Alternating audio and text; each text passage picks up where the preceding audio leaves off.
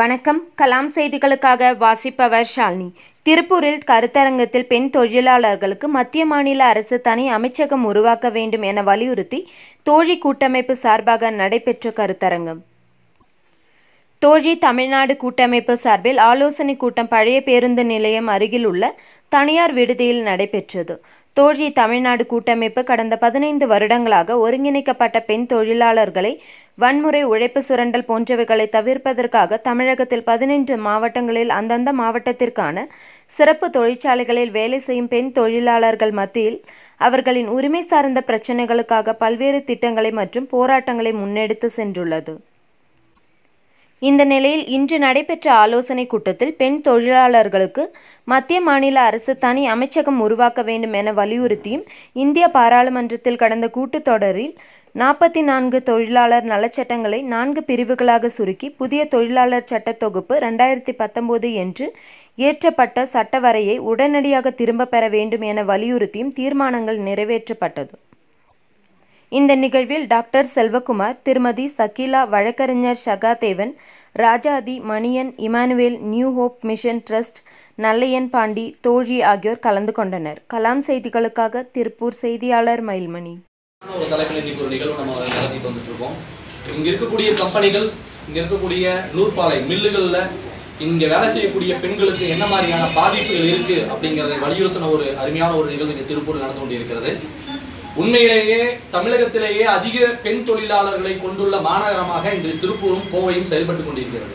அதே சமயத்தில் பெண்கள் மீதான பாதிப்புகளும், பெண்கள் மீதான வன்கொடுமைகளும், பெண்கள் மீதான தொழிலாளர் நசுக்குதலும் அதிகமாக இருக்கக்கூடிய ஒரு மாவட்டங்களாக இன்று திருப்பூர் வளர்ந்து வந்து கொண்டிருக்கிறது என்று சொல்லலாம்.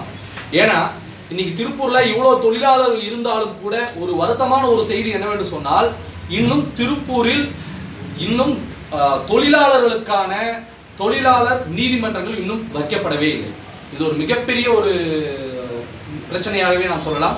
இன்றைக்கு இவ்வளவு தொழிலாளர்கள், லட்சக்கணக்கான தொழிலாளர்கள் திருப்பூரில் இருக்கிறார்கள் என்று சொன்னாலும் கூட ஒரு லேபர் கோட் என்பது திருப்பூர் அளவிலே இன்னும் ஆரம்பிக்கப்படாமையே இருக்கிறது. இதுக்கு என்ன காரணம் அப்படின்னு சொன்னாக்கா, கம்பெனிகளில் இருக்கக்கூடிய பிரச்சனைகள் இன்னைக்கு சமூக அளவில் வெளியில் வருவதில்லை. அதுதான் ஒரு மிகப்பெரிய ஒரு பிரச்சனையா இருக்கு. பொதுவாகவே இன்றைக்கு வேலை செய்யக்கூடிய அனைத்து பெண்களும், இன்றைக்கு கம்பெனிகளில் வேலை செய்யக்கூடிய பெண்கள் அவர்கள் முழுமையாக பணி செய்தாலும் கூட நிரந்தர பணியாளர்களாக ஆக்கப்படுவதில்லை. உழைப்பு சுரண்டல்கள் நடந்து கொண்டிருக்கிறது என்ற சூழ்நிலை தான் இன்றைக்கு திருப்பூர் இருக்கிறது.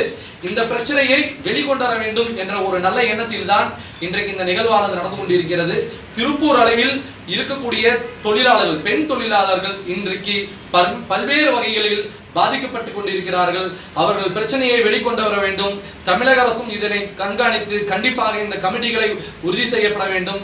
பெண்கள் தொழிலாளர்களுக்கான உரிமைகளை பாதுகாக்கப்பட வேண்டும். சட்டங்களையும் வலுப்படுத்த வேண்டும், செயல்படுத்த வேண்டும் என்பதுதான் இந்த கால சூழ்நிலையில் கூடிய அவர்களுக்கான இடையூறுகள் மற்றும் பாதுகாப்பற்ற தன்மைகள் மற்றும் பணியிடங்களில் இருக்கக்கூடிய ஏற்படும் பிரச்சனைகள், செக்ஷுவல் ஹராஸ்மெண்ட் மற்றும் டிஸ்கிரிமினேஷன் மற்றும் அவர்களோட எக்ஸ்பிளாய்டேஷன் என்று சொல்லக்கூடிய வேலையை சுரண்டல் மற்றும் அவர்களுக்கான சரியான கூலி கொடுக்காத ஒரு தருணம் மற்றும் அரசாங்கத்திலே சொல்லப்பட்ட பெண் தொழிலாளர்கள்